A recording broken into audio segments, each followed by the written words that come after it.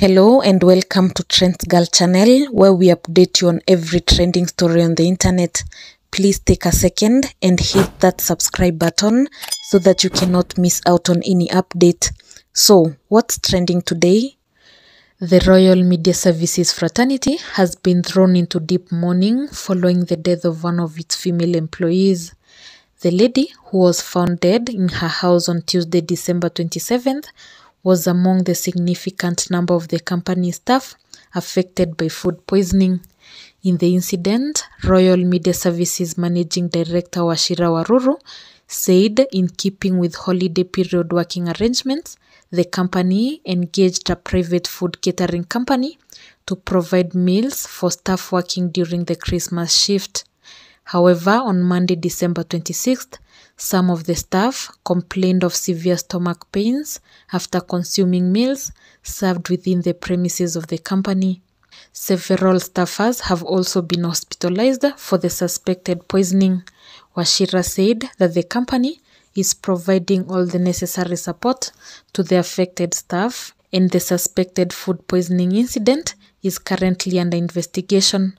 Well, here's the statement by Wachira Waruru, the managing director of RMS. In keeping with holiday period working arrangements, the RMS engaged a private food catering company to provide meals for staff working during the Christmas shift.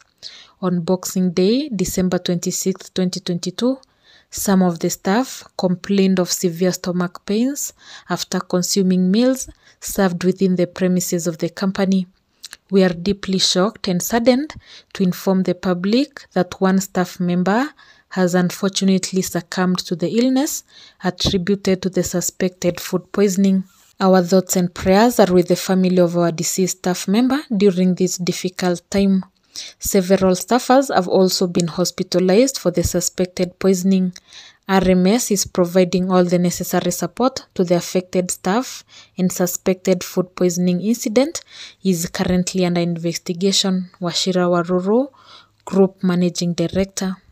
Well, our condolences to the family of the deceased staff, and we wish a quick recovery to all the hospitalized employees of RMS.